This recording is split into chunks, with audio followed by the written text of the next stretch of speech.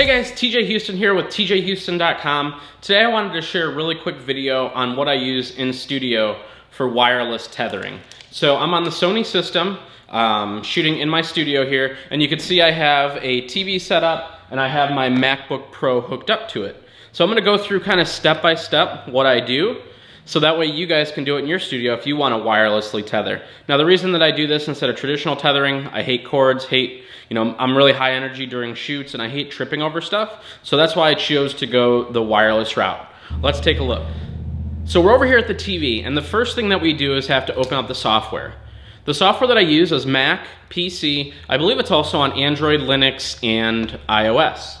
The name of the software is QSLR Dashboard. I'm gonna go ahead and open it up on my Mac here.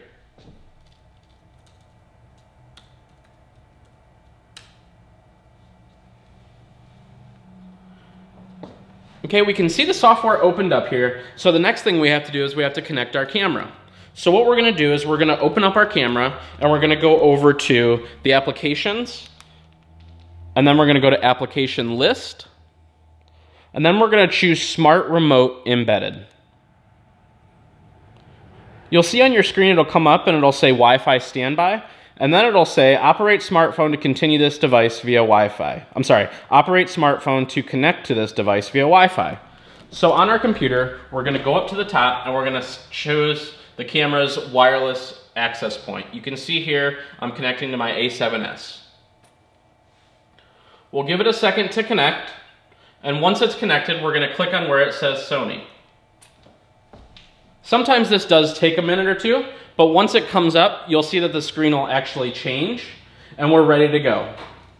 So if you want to see live view, so that way you can see it on your screen, I don't do this when I'm tethering, but if you want to, you can. All you have to do is come over here and select live view. And from there, you're connected wirelessly. We'll show real quick with our model here. She's looking a little stiff.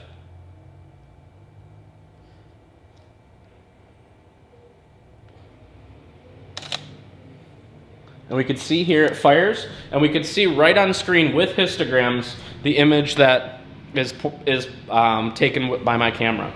So what's really cool about this is your model in studio can actually see what they're doing, and they can make small modifications. This is also great if you're doing any macro photography, or if you're demoing to a group, or if you do food photography, so that way you could see it on a much bigger screen.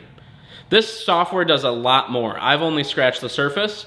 There's different time lapse, there's so many different features that it has. I use it for just the basic features, which is wireless tethering.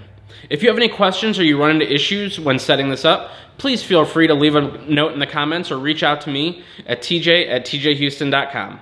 Thank you.